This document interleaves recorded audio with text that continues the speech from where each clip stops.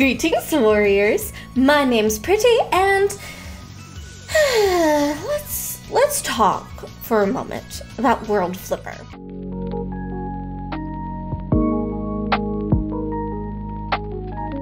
World Flipper was one of the first gacha games I ever really reviewed on this channel, and I loved it. I really did. I loved it when it came out, and I loved it when I reviewed it. I am thoroughly addicted to this game. I thoroughly enjoy it. I will be playing it quite a lot more. Are you as addicted as I am? Because this is a fun game. It is a fun game. I really enjoyed it. Obviously, as you could tell from some of the clips I'm putting in of my old review. But I wanted to talk about how something so good failed so miserably. It's unfortunate. Like, I know that a lot of people like this game because it's been going on for like, what, 2.5 years in Japan? And internationally, we're almost on the first year anniversary come September, which is not very long in terms for like a popular gacha game. But me, as a person who likes talking about gacha games, gotta talk about why this one just kind of faded into obscurity in my mind. So before I get into a little bit of a roast, I guess, I want to talk about what the game does right before I brutally terrorize it into the ground. I mean, critique it with a sad heart. So one of the things the game does exceptionally well is the characters and the character design. Reading through all of the character stories, it's just, each one is so unique and so special, and even if I don't jive with somebody's character design, I enjoy their story, which is amazing. And like, let's talk about some of the character designs. Like, some of them are just so good, and not all of them are even 5 stars too. Like, around me are my favorite characters design-wise, and I love them. I love using them. I will make a team fit around them because heck you do, they need to. And just, it radiates style, and you can look at a character and be like, yep, they look cool. They might not be my favorite, like, but I can acknowledge that they look cool and they're designed well. And like, they have a compelling personality behind them, and it's really nice to see, honestly, and it still keeps up to this day. Another positive is that 3 to 4 star units are extremely useful. Like, one of the best characters in this game is a 3 star. And like, that's wonderful. It's so nice that you can build a team and you don't necessarily need to use the 5 stars. I mean, sure, it's probably better to use the 5 stars, but like, it's nice not having that pressure. Like, you can pull for whatever unit you think will work for you, instead of the latest and shiniest new 5 star, aka Fire Emblem. Nothing, I didn't say anything. And the last real positive I have to talk about this game is just the overall aesthetic and vibe of it. Like, it looks so clean, and the pixel art is really well done. Like, the animations that they do for the pixel art for some of the monsters are insane. Like, they look so good, and I just find myself staring at the art sometimes and being like, ah, it's so pretty. They did such a good job with it. And just the cleanliness of how the game looks, like, both in the maps, in like the system user interface and all that stuff, like, it looks good. The pulling mechanic looks really fun, and I still get a kick out of it whenever I see the little ball going doot, doot, doot, and hitting like a upgrade button. It's so nice, and it's just very pleasing to look at overall. And now, unfortunately, I do need to get into the negatives. These are some of the things that I thoroughly loved about the game when I first started playing, and now they just flopped. They did not perform the way that I was expecting them to. So, for example, the gameplay. It being pinball is so unique and it's so eye-catching. Like, who would have thunk to make a gacha game around pinball of all games? Like, okay, you see Genshin, it's open world. You see Fire Emblem, it's a strategy game. You see, like, Dislight or anything where it's, like, real-time stuff where it's, like, strategy and RPG and stuff. But no, in World Flipper, it's pinball. And they do such a good job of integrating the fact that this is pinball into their game. Except in being unique. So the overall concept of World Flipper is very unique. That it's pinball, right? But it's just that. It's just pinball. There's no variations to it. So you know how other gacha games typically have like events that go on that are a little bit different from the norm to spice things up. For like example, Fire Emblem has stuff like Pawns of Loki or Hall of Forms, where it's similar, but it's just different enough that you don't get bored. World Flipper doesn't have any of that. It's always 2 to 3 stages of pinball, unless you're doing a boss fight, then that's 1 stage. Woo! Where it's just pinball. You're in a 3 little line row pinball, where you have 2 little levers, and then you have a danger zone behind the levers where you get hurt if you know, obviously don't hit it in time.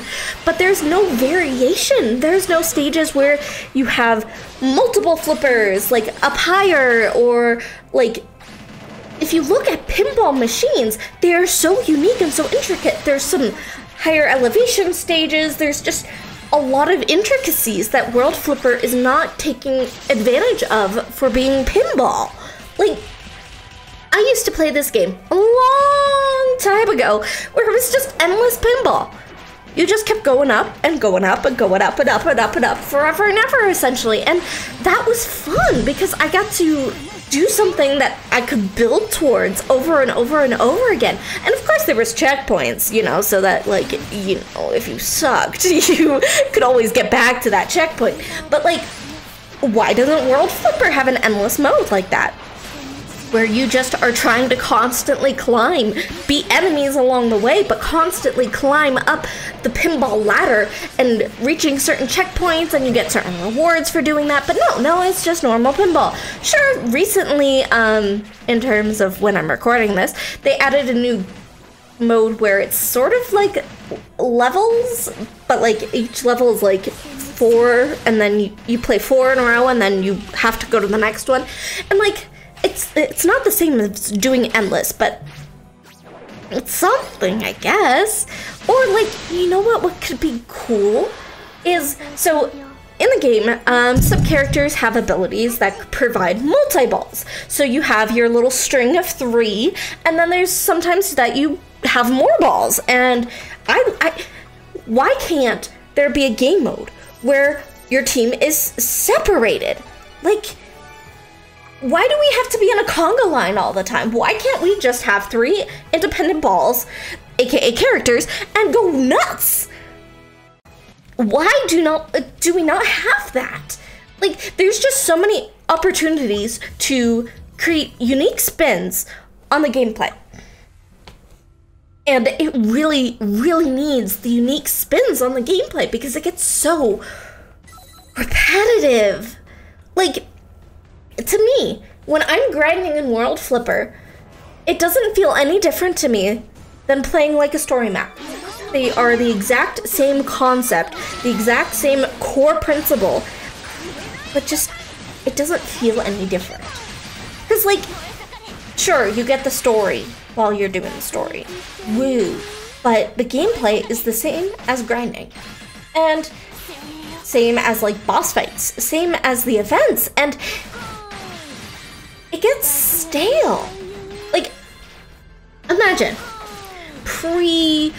like the first time you're playing like a gacha game at the start. Think of how often you played it, because you enjoyed it, right? And then it gets a little stale after you're playing it for months and months and months on end, pretty much the same way. And then boom, they surprise you with a new game mode. Even if it's just a temporary thing, like for Genshin, you know, just like the Iridori Festival, where sometimes you had to do like tower defense or building up a flower pot. And it was just something different enough that lasted for enough time that you didn't get bored. And that's World Flipper's problem. It gets boring playing pinball. The same iteration of pinball over and over and over and over again. Not only that are the events. Since I was talking about events earlier, let's dive into World Flipper's events, shall we? To put this into context, World Flipper came out in Japan November 27th of 2019. In Japan. World Flipper came out in the United States / global September 8th, 2021. AKA about 2 years behind. Which, okay, I get it. The international release, they didn't want to just plop us in to, oh gosh, what section would we have been on? Like 2 years in the future? I don't know, but like the fact that we are always going to be 2 years behind hurts, because that's the rate that they're doing the events. They're kind of keeping the same amount of space in between events. And like, it's weird. It's really, really, really weird. Like, for example, Christmas. Christmas, you know, is celebrated in December. Unless you're celebrating Christmas in July. Then you need to find a different holiday to celebrate in July. But so in the Japanese release of World Flipper, the Christmas event, aka the Christmas banner, started December 16th, 2019. A couple of months, or a month or so after it released, right? Worldwide, September 27th, 2021. It feels wrong to be playing a Christmas event when October hasn't even happened, where Thanksgiving and Halloween haven't even happened. And it just feels unfun, and I don't feel invested in any of the events when they come out, because I know that it's not ever going to line up ever for the worldwide release. Like, the summer event already happened, and we're not even on summer yet. We're like at the beginning of summer, and I can't get invested into the event when it's not at least closer to the time that it's supposed to be. Like, okay, I would be totally fine if we had a Christmas event in November. Totally fine with it. Because then, oh yeah, it's close enough. Or like a Christmas event 1 month after, you know, it's close enough. But having it be all the way in September, it's so uninviting. And no matter what, we're always going to be behind. All of our Christmas events are going to start in September for the worldwide release. Are you excited? Because I am not. It's upsetting because I do follow World Flipper. I like try to keep up with the Japanese release because I like seeing what characters they come out with. Like the Cypher alt. Oh my god, I need her. She's so pretty. I love Cypher. She's one of my favorite characters in this game. And guess what? I have to wait until probably August of 2023 to get this alt that I've seen that came out last year in Japan. It hurts. Because on the one hand, I'm excited. I like seeing that the units are coming out, and like, it's nice seeing which ones you can roughly save for. I think that's nice. But the fact that you have to wait for 2-ish years, that just feels like wrong to me. And I understand that they didn't want to immediately drop us in to match the Japanese release. And I understand that there are anniversary events that tie to like the specific date that things were launched, yada yada yada. But it just feels so bad. I know majority of my audience is Fire Emblem Heroes players, so let's take it as this, okay? So, you know that in Japan, Ascendant Heroes become a thing, right? You like the game, you like seeing who's coming out, so you want to save for them. You see Ascendant Heroes, and then you have to wait 2 whole years to even get the first one that you saw. And by that point, who knows what would have happened in the next 2 years while you were waiting to catch up? Because I've heard things about the game that changed in terms of like events, in terms of like other things, characters, stuff like that, and we're just stuck waiting. Sure, we got the events that are coming out, but whoever is excited for the Gacha game's first events? Like, let's be honest here. Come on. For Fire Emblem specifically, like, who really wants to go back to the time where Tempest Trials were bad? Who really wants to go back and play some of the early events that were not properly designed? That's what we're stuck doing in World Flipper. Not only that, the events are just not good.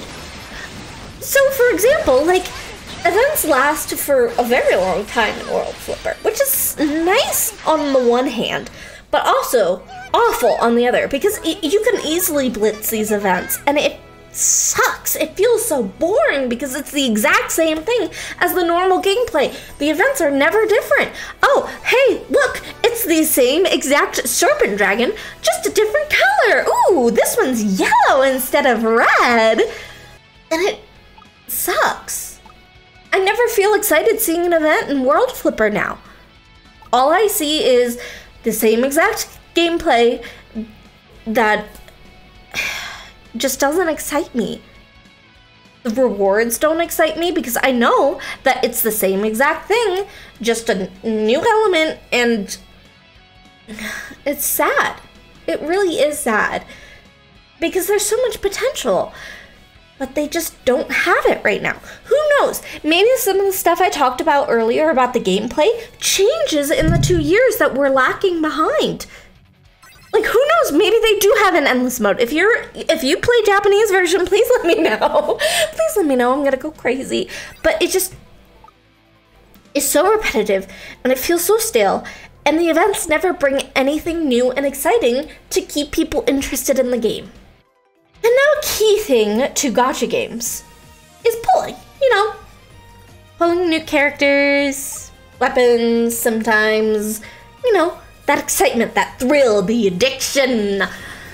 What they try to get you addicted to, at least. While I did sing its praises on how it looks, I hate pulling in this game. The rates are fantastic. 5% for a 5-star, 25% for a 4-star, and 70% for a 3-star. It's not hard to get the currency for pulling in this game either. They're quite generous. But oh god, does it suck to have a character at a level 100 and then you still have 8 copies of them that you literally can't do much with. The most you can do is like turn them into experience to level up other characters. It feels so good to have that, yeah! In other games. So, I keep defaulting to Fae and Genshin, because those are the 2 that are most popular in my mind right now. In Fae, when you have extra copies, you can turn them either into feathers, so, you know, feathers can be used to upgrade somebody's level. Awesome, cool. Or you could use them for fodder, where they provide use to other units. Genshin, when you get extra copies, they turn into star glitter or whatever it's called, where you can purchase things purchase wishes, purchase other things, purchase characters. In those two games, they turn into something. In Alchemy Stars, which I'll be talking about very soon, I promise. In Alchemy Stars, when you have extras of characters, you can dismantle them and turn them into currency that you can purchase with, like Genshin. And like, they provide a use. Sure, experience is nice. But when you have a million experience stacked up that you can just use to instantly get a character to level 100, it doesn't feel good. It doesn't feel worth it to pull in this game. Because I have core sets of teams for all of the elements, right? They do well enough. They do well enough. I don't, like, sure, sometimes I'll pull for, like, the latest new light character, aka this pretty lady. Oh my god, she's so pretty. But, like, it just never feels worth it to pull anymore. Because I think I have pretty much all of their 3-star characters. I'm missing maybe, like, a couple of 4 stars. I'm obviously missing more 5 stars. But, like, it just doesn't feel worth it anymore. I'm so bored of it. When I get a 5-star, I'm just like, oh, okay. Sure, I already have you at level 100 because I really like you and use you a lot. But thanks for coming home instead of a character that I don't have. It sucks. We're 10 months into this game and I'm bored of pulling. It's not exciting. And that's a bad thing for gachas. I get gambling and the addiction behind gachas is bad. That could be a whole video on its own. I have my experience with that. But there needs to be that draw. Because if you don't pull characters, the gameplay gets boring. Even more boring in terms of World Flipper. It just feels like the same thing over and over and over again. And it sucks. I've heard that in the future it does get a little better for, like, you can do stuff with extra characters. I don't remember exactly what, but again, if you play the Japanese release, let me know. But hey, we'd still be 2 years behind anyways, so. So one of the things I did sing World Flipper's praises in my first review was the multiplayer aspect. You play real-time multiplayer with 2 other people. Sometimes it's really, really fun. And most of the time, it sucks. A lot of the events tend to focus on having really difficult bosses where you need to play multiplayer. So if you want some of the stuff that you get from events, or you want stuff that you get from bosses that you need a higher level of, you have to do multiplayer. You have no choice.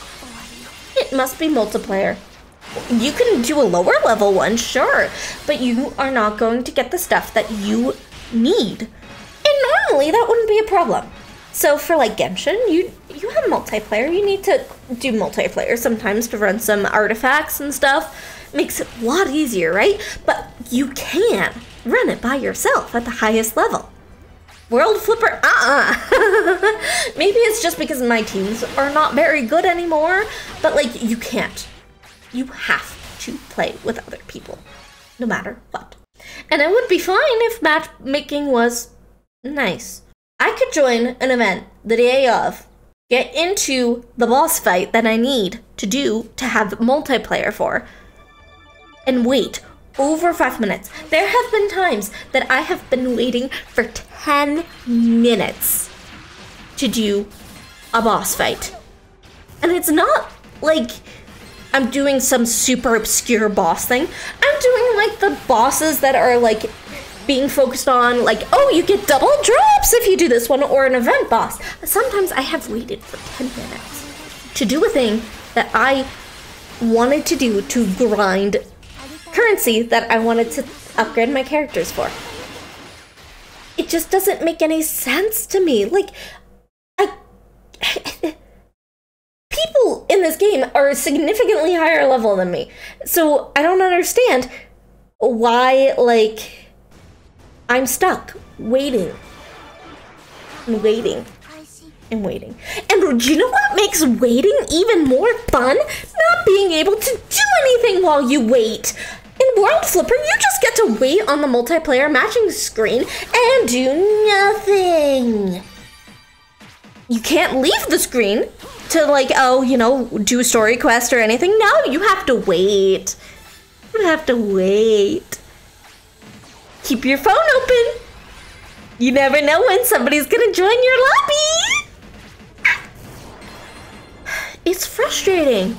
Because, like, those 10 minutes, I could have been, like, reading a story or, like, cleaning up, like, some leveling that I haven't yet to do. Just something to do while I was waiting. But no, I got to sit and wait and stare at the screen and do nothing. Absolutely nothing. And it's dumb. The fact that you can't do anything while waiting for multiplayer makes the matchmaking feel even worse.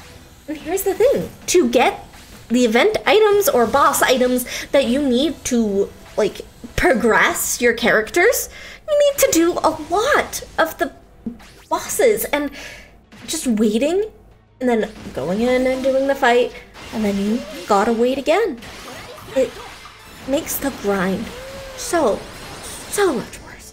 Oh, hi, it's Editing Pruitii. I wanted to make a quick note. Apparently, as I was making this video, World Flipper actually had a pretty sizable update fixing a couple of my main problems. Mainly, so in multiplayer, if you are waiting too long, they will force a bot in, which is great. And now that there's a auto start function, so if you are starting a battle and you know you're going to grind it a lot, you could just press auto start and it'll take care of all of the multiplayer stuff for you, and you just have to essentially sit there and do nothing on your phone, do nothing else on World Flipper, and just wait and wait and wait and wait. Well, these are good changes. I don't think they're good enough to actually remedy the entire problem I'm talking about here. But I wanted to put that in here since, you know, that happened while I was making this video. And the grind itself isn't even good. So this is my last negative point, is the grind. I get it. Gacha games always have a grind. And it's fine. I actually enjoy doing the grind. I find it fun to manage all of the items that I need and figuring out, okay, I need X, X, X, Y, Y, Y for this character to become stronger and complete my team. I like that. It's fun. It's a fun management type thing, right? But with World Flipper, man, it just feels awful. It feels so awful. So you have the multiplayer aspect, where you're just stuck waiting and waiting and waiting forever and ever and ever. But the grind is the exact same as playing the story. It's the same types of maps, the same types of enemies generally. It's just the same. There's no real uniqueness to it. And okay, I get it. Some gacha games don't really have like any difference in how you grind. I get it. Like in Heroes, if you're doing like the training tower, it's the same concept, right? Yeah, okay. But at least with Heroes, there are other game modes you can do to grind too. You feeling tired of the training tower? Why don't you go around to the arena or check out one of the events that are going on? But no, in World Flipper, it's all the exact same. No matter what you pick, it's all the exact same. All the exact same. Something that would make it better is if you had like an auto battle where you could just say, I want to use all this much stamina, just run it over and over and over again. Like in a newer game, Dislight. In Dislight, you could just put characters in a map, say go wild, and then you can go and do other stuff while it grinds for you. That is nice. World Flipper, no. You have to do the entire map. and then you have to restart it. You can't let it go in the background. You have to be active with it. And it makes the grind feel so much worse because you have to devote a huge part of your mental energy into doing it. And it makes building characters less fun. And that's the point of grinding, right? To see all of that hard work and effort you put into a character pay off.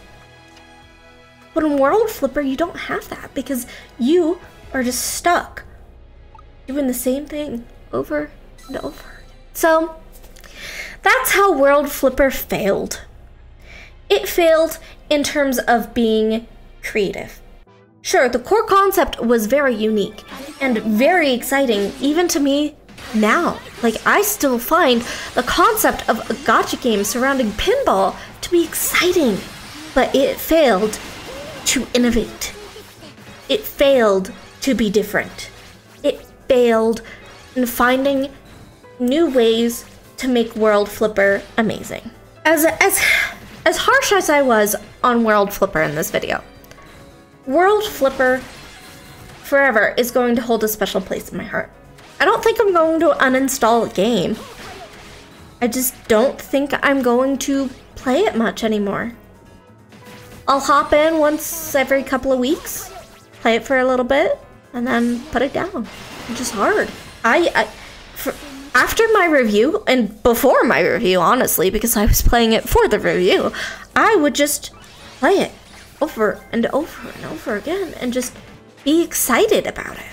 But now I can't. I just can't. It's the same thing over and over and over again. And why would I spend my time doing something that's the same over and over and over again when I could play a gacha game that knows how to innovate, that knows how to be unique, knows how to do really good events, really good characters, really good everything that World Flipper has, but better. And that game is Alchemy Stars. So, keep your eyes peeled for a sister video to this, essentially, on how a gacha game can do everything right compared to World Flipper. So yeah, what are your thoughts on World Flipper? Are you like me, where you're just bored of the game, frustrated with the game?